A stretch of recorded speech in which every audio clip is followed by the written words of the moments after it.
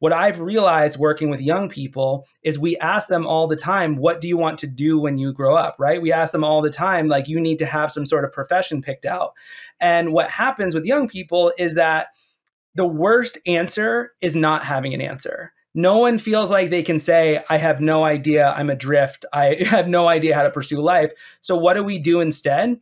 We just randomly choose some prestigious vocation, like being a doctor to solve cancer. I'm not saying this is what you did, AJ, but this is what happens a lot. We pick some profession that we think sounds good to other people because we'd rather have a bad answer to that question than no answer at all.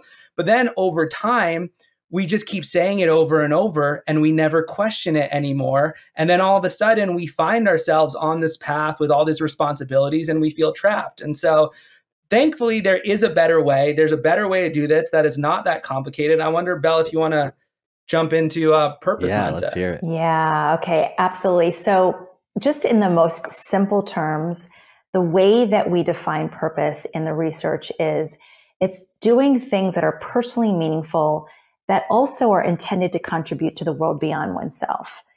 And it's really as simple as that. It's the intention to contribute with things that are personally meaningful. So you can take that same career as a physician, and you can either be doing it in a way that is not about personal meaning and contribution. It's just about the accolades and the prestige and the wealth behind it.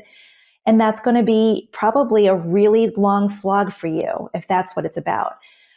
Or you could be a doctor who is like, I am fascinated by the study of medicine, and I want to be able to use that privilege and those talent and that education in order to affect change or change lives or heal.